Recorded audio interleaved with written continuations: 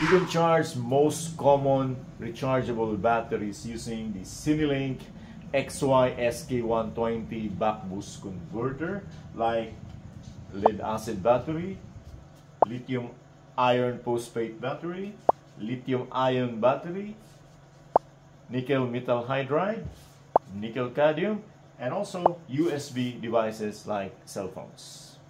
First, you must determine the charging voltage of your battery. Different types and different voltage rating have also different charging voltage. There are several online resources that you can refer to as your guide for charging voltage and charging current of batteries. For the most common 6-volt lead acid battery, the charging voltage is between 6.9 volts and 7.5 volts. Better stay at flat 7.0 volts to avoid gassing and damage to the battery. For the popular 3.6 volt lithium-ion battery, the charging voltage is 4.2 volts per cell. Charging beyond 4.2 volts can lead to overcharging and potential damage and hazards. For the newer 3.2 volt lithium-ion phosphate, the charging voltage is between 3.5 volts and 3.65 volts per cell. To prevent damage and ensure optimal battery performance and longevity, don't go beyond 3.65 volts. Now you know the charging voltage of your batteries. The second step is to set the charging voltage on the converter. If the converter is already on and is set on output voltage, just turn the knob to the desired voltage. If the converter is not ready, be sure to set the output voltage on the display by pressing SW button. The SW button toggles between input and output voltage. Be sure you can distinguish between the input and output voltage. The word "in" is flashing on the display if the displayed value is the input voltage. Proceed setting the output voltage, which is your charging voltage, by turning and pushing the knobs until you get the desired value. Third, proceed connect the terminals of the converter to the corresponding terminals of the battery. The converter will start charging and you can notice on the display the current initially goes up while the voltage goes down below the set voltage. However, after a while, the voltage will stabilize back to its set value. Fourth, as soon as the charging reaches about 85% of the battery's capacity, charging will slow down. This is trickle charging and it's normal to protect the battery. The charging light is already off. It means charging is already done. And look at the display here. It stops already or it's already on trickle charging. This is the reason why we are asked to charge our cell phone and other devices up to 85% only. We can either continue charging up to 100% or stop the charging when trickle charging starts. We will know charging is complete when the battery stops drawing current as indicated on the display, the second row in yellow, and when the capacity reaches the desired value in ampere hour as shown in the third row on the display. Or we can set the overcapacity protection so that the converter automatically stops when the maximum charging capacity is reached.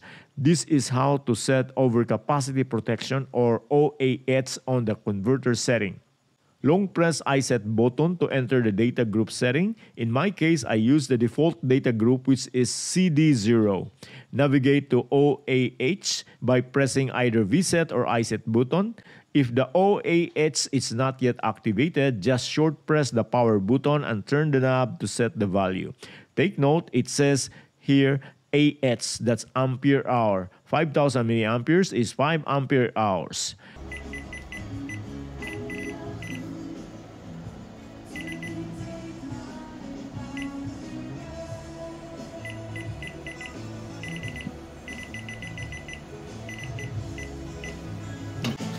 This is 10 milliampere hour.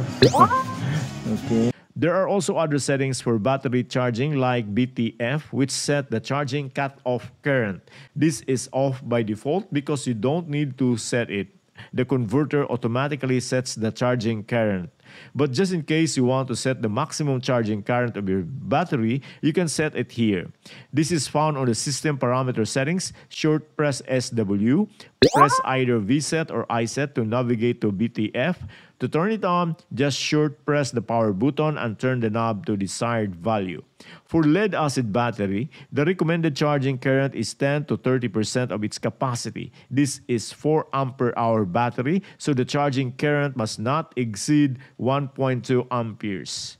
Other settings to protect the battery during charging is to monitor the temperature of the battery. This converter has external temperature sensor. This is a 10K NTC sensor connected to the motherboard of the converter. Attach the probe to the body of the battery. Then set the desired temperature value as its cut-off temperature, meaning charging will stop if the temperature of the battery exceeds the set value. The setting is found on the data group setting. Again, long press I set to enter the data group and navigate to ATP or external temperature protection. Short press power button if the ATP is off and start to set the value by turning the knob. What is the temperature value? The optimal performance range for lead-acid batteries is between 20 degrees Celsius and 25 degrees Celsius, 0 to 45 degrees for lithium-ion and lithium-ion phosphate. After setting the value, long press I set or SW to save the settings and exit. So actually, the battery is so hot already, so there's an alarm, ATP. It means our cutoff, which is 25 degrees Celsius, has been breached. Actually, the temperature of the battery goes up over 30 degrees. So it already breached our cutoff at 25 degrees. That's why the end converter automatically turns off. And you can see here ATP. Even if you turn that again on, it will not turn on because of the ATP setting. So I'm actually using another battery because the previous one was defective. So we'll try to check if it works now. Under normal charging, we can monitor the charging status of the battery. As of now, we already charged the battery for more than 2 hours. Then that's 2 hours and 50 minutes. And the battery is maintaining a 30 degrees centigrade temperature. It's 0.650 watts, the charging power that it received. It's 0.193 ampere hours. Again, remember this is a 4.5 ampere hour battery. So it's still far from being full charged. If during charging the battery is not getting hotter or just staying warm, then you don't need to set up the temperature sensor. That's all on how to charge raw batteries using the Sinilink XY-SK120 buck boost converter. If you are charging USB devices like cell phones, always set the charging voltage to 5 volts because the rated voltage of any USB charger is only at 5 volts. Check this video here to know more how to charge devices using this converter. Also watch this video to know more about how to operate this converter. If you have questions, please comment below.